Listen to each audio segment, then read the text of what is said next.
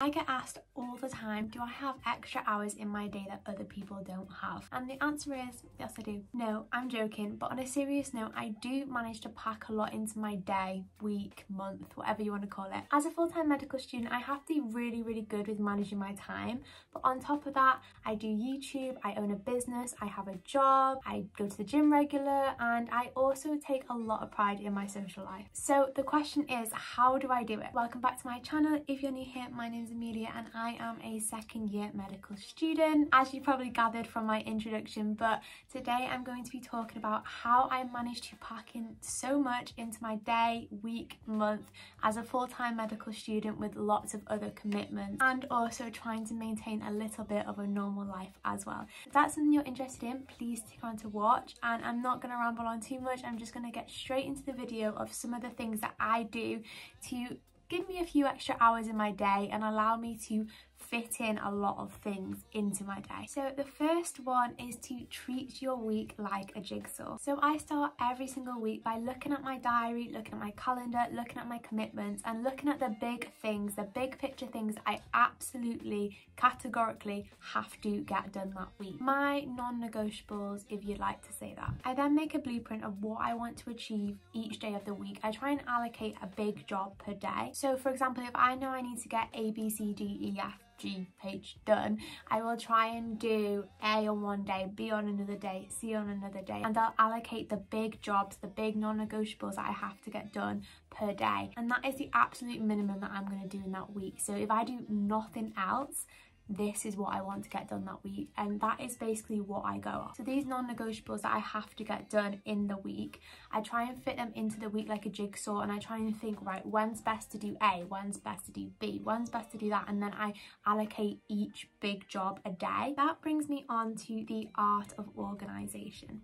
So they kind of coexist, and they have to coexist for either to work. Organisation is so important, and it's often a word that gets thrown about quite frequently. If you are a person who has a lot on and a lot of commitments, you have to be organised, and if you're not, it will come back to bite you at some point, whether it's a missed deadline, or you've forgotten to do something, or you should be somewhere where you're not because you're somewhere else, you double booked yourself, whatever it is, it will come back to bite you. It has me multiple times, and that's why I find I have to be organised. So some simple things that I really like to do to help with my organisation are things like having a calendar. I know a lot of people do have calendars, and for me, I have mine on my phone because sometimes it's tricky to carry around a paper calendar all the time, or a book or whatever it is.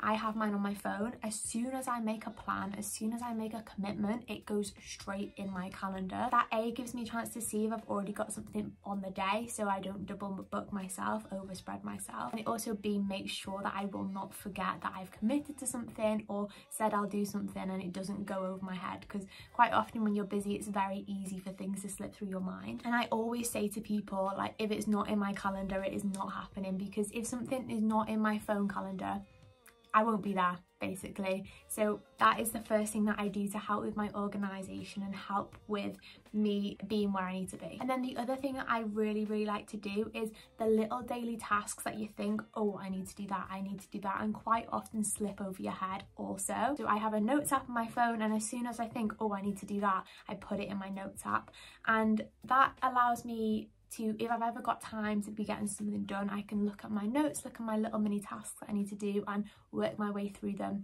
in no particular order. Literally anything goes in this little notes list that I have, like whether it's clean my room, message somebody, but anything I have to do goes in the notes. That brings me on to minutes or hours, and you might be thinking, what do you mean by that? But do you know those times that happen quite frequently where you don't have enough time to do something, but it's also time where you're not doing anything, and it's like, oh, I don't have enough time to start something or to do a task, but I also have nothing to do right now, so I'm just gonna sit here. And they are usually the times that you get out your phone and you scroll on Instagram or TikTok or whatever it is, but you're just mindlessly scrolling and wasting time. Those times are precious. And you're probably thinking, how are those times precious when I've got 10 minutes before a lecture, or I'm waiting for my food to cook in the oven, or I'm sat on a bus? There are times that you can be getting stuff done that you just don't get time to do. You're getting your phone out and you're scrolling on TikTok or Instagram or whatever you're doing. That is prime time to be getting something done that you actually need to get done. And I know it doesn't seem like a lot, like 20 minutes here, 15 minutes there, 5 minutes here, 10 minutes there, but those minutes add up to hours, and that is precious time that you could be getting things that you actually need to be doing done. If you are finding yourself to not have enough time to do things that you need to do, those times are literally prime time to get things done. And I'm not saying to don't rest, you need to be resting, but to me, 5 minutes before a lecture or 10 minutes on the bus, that is not resting time, that is hanging around waiting time, which you could convert into doing something time, and then over the period of the day, when you've achieved everything you need to do, then you've gained yourself an hour at night to rest or to do something that you really want to do rather than need to do. Sometimes it's easy to say, oh, I can't do what I need to do because I've not got the stuff to do it, but literally everyone has a phone. When you get your phone out to scroll on TikTok, instead do something else. Like if you've got an essay plan to write, start in your notes, write some ideas down. You're 10% of the way there to completing your essay plan. Chipping away at things in those times where you don't really usually tend to use or optimize is a great way to actually get things done. The next thing that I do is I plan as I go. And I know I started this video talking about the jigsaw, the blueprint, you know, making a plan, being organised, and making sure I know when I need to do things, etc. But do you know those little things that you just don't quite get a chance to do but aren't that high on my priority list or whatever else? I kind of just slot them into my day. I slot them into my jigsaw, and that is where I plan as I go. So tomorrow I don't really know if I'm going to have bags of time, if everything's going to go to plan, and if I'm gonna have any free time. However, I get my priorities done, I get the big things I really want to achieve done, and then I try and slot things in as I go and plan as I go. So I have a list of things I want to do and I slot it in whenever I have time, and then if I don't get that done, it's not a massive deal because it's not quite there on the priority list. If they were, they would be the non-negotiables at the start of the week. This is what I have to get done. I kind of slot into the jigsaw as I go, and if I don't get it done, it's not a big deal. It just rolls over into the next day, and if I have a bit of free time the next day, I try and get some more things off my list done. And that really helps, like, to plan as you go, to not try and overspread yourself. A bit of flexibility as well is important, and I think it is good to have a good balance. Like, you've got some people who like to plan every minute of the day, and then some people who don't plan at all. Like, I find being in the happy medium is what works for me and what allows me to really get the most out of my day. The next thing I do is categorise and prioritise. So it's really important to ask yourself, what areas of my life are most important to me? What am I working towards? What do I want to achieve? What am I actively wanting to do with my week?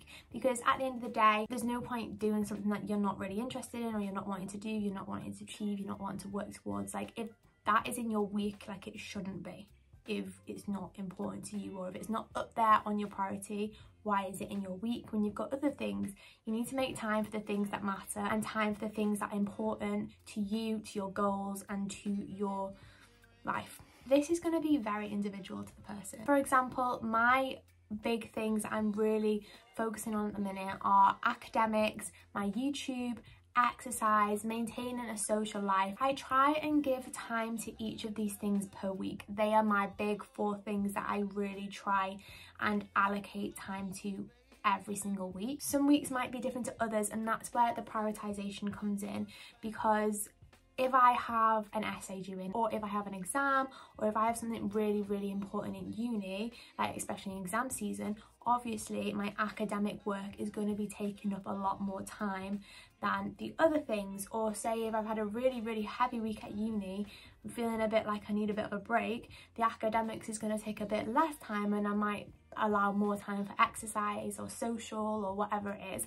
And it's really important to prioritise based off what's going on in your life, based on what you need to achieve, and based off how you're feeling. Only you can make a priority list, and it is going to change and it is going to vary, and it is just important to be very conscious of that. And I think when you are very conscious of this, that really helps with your time management. So just in summary, just try and be very conscious of the things that are most important to you, the things that you want to allocate your time to, and the priorities of those things. Each category is going to shift based off what is going on, and it's just very important to be conscious and aware of that and allocate time accordingly. And the last thing I want to talk about is efficiency is key.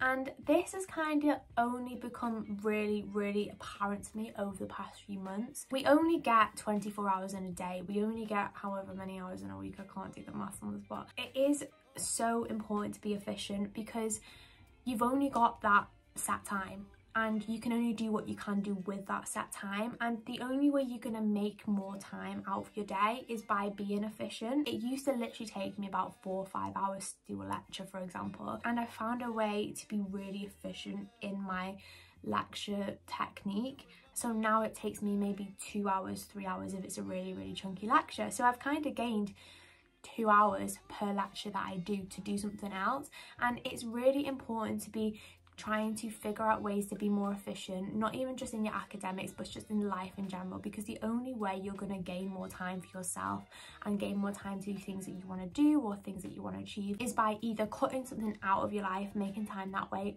or being more efficient in the things you do have in your life. And efficiency is something that comes with time but also practice or exploring different ways of doing things, and it's really important to do both. It's really important to allow yourself time but also explore different ways. Is there a way that you can cut something that takes you an hour into half an hour? Because if there is, you've just gained yourself 30 minutes, and I'm sure everyone would love an extra 30 minutes in their day. So they are all ways that I have kind of developed in my day-to-day routine, my life, to really make my time go as far as possible. And I do just want to add at the end that it is so important to be allocating time to rest as well. You can be getting things done as much as you want, but unless you are actively taking time to rest, then it's not sustainable. And that is definitely something I have realised over the past couple of months as well. I've actually gotten myself some knitting needles now to allocate myself some rest time in my day. Please be taking time to rest as well as be achieving all the amazing things that you were wanting to achieve. So yeah, that is it. They are all methods and strategies that I use to get the most out of my day, week and month, and really be hitting my goals that I'm trying to achieve. So thank you so much for watching. If you have enjoyed, I would really love it if you would like and comment down below and subscribe to my channel. Thank you once again, and I shall see you in the next one.